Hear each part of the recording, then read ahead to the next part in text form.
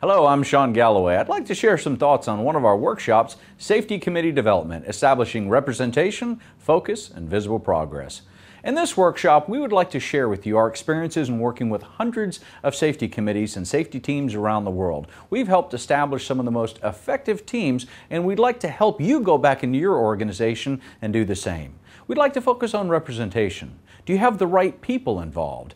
Are they willing participants, volunteers, or have they been identified and nominated, voluntolds? Do you have the right people involved regardless of level or in representing area of your organization? Are they showing up because they really want to be involved, or are they involved because they're told they have to be involved? What are they focusing on? One of the things that a lot of safety committees have in common is the opportunity to focus on the right things. Sometimes the decisions are being made by opinion, but are they driven by data? So we want to help you make sure that your organization is focusing on the right things and continuously identifying the most transformational things for them to focus on and celebrate those results.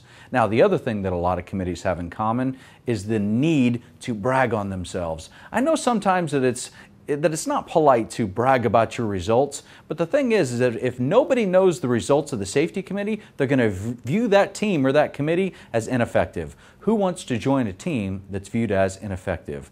It's also been known that showing progress towards a goal and making that progress visible is one of the most effective motivators in a workplace setting. So are they showing great results, and are they communicating those results? And can anyone in your organization, when asked, what are the last 3 successes of your safety committee, can they give you a great response?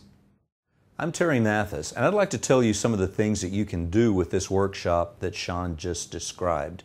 Number 1, you can put a safety committee together if you don't already have one. Or number 2, you can really make the safety committee you already have fabulously more effective. But I wanted you to think not just do you have the right people, the representation, the focus, and focus on visible progress, as Sean mentioned to you, but how does this committee think of themselves? What do they think of their responsibilities? Now here's a great one for you. What does the workforce think about this committee? Do they think those are my representatives, those are my safety champions that are going to help me be better in safety? Now we talk a lot of times about the characteristics a committee ought to have. Let's talk about the capabilities. Is this a can-do committee? Are they out there accomplishing things for you, or are they just wasting your time and effort by holding a lot of meetings where nothing gets done? It can go either way, and this workshop can tell you how to make it go the way you want it to go. Look forward to seeing you there, or if you'd like a private workshop, contact us.